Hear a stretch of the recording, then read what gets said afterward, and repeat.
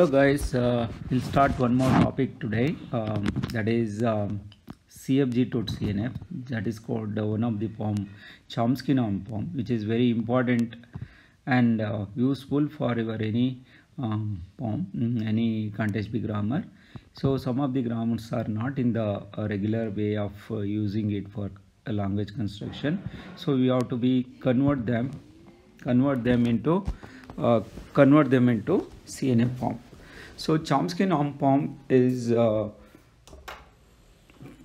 of the best form for normalizing the context-free grammar. A context-free grammar is a Chomsky Normal Form if every production is one of these two forms. A gives B, C, or A gives A. So where A, B, or C are non-terminals and A is a terminal symbol. Converting CFG to CNF. Steps to convert CFG to CNF. Eliminate epsilon production, eliminate unit productions, restricting the right side of the production to single terminal or string of two or more non-terminals. Final step of CNF, shorten the string of non-terminal to length 2. CFG to CNF, S gives AAC, right? Look at that, S gives AAC, A gives A, B or epsilon.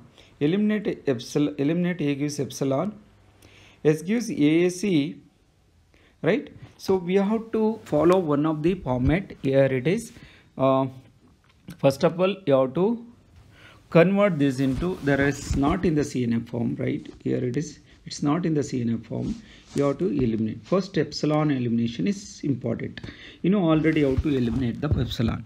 So that you have to find out the A subset. So we'll get that you have to eliminate it. Is that is a unit production? Yes, definitely it is a unit production. You have to eliminate that by non-unit production of S. So both you have to remove it. Next it is replacing all mixed string with a solid non-terminal symbols, right? So this is the input. This is the input. Now you have to take that. So we have to replace all the non-terminal terminal symbols by introducing variables, one of the variables. I introduce this, all color coded it here.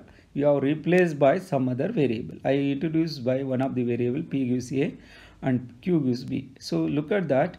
So how do you do that? Which is replaced by PC, then P A Q and PQ. So then here it is PC, right? So now it is not in any of the now it is, so all of them are not, still it is not in the CNF form. So you have to, these two are not CNF. Shorten the string of non-terminal to length 2. How to do that? I introduced one of the variable x1 gives AC, right? So you have replaced that all, then you can see all of them are in CNF form, right? Chomsky Normal Form. This way you can do unconversion, right?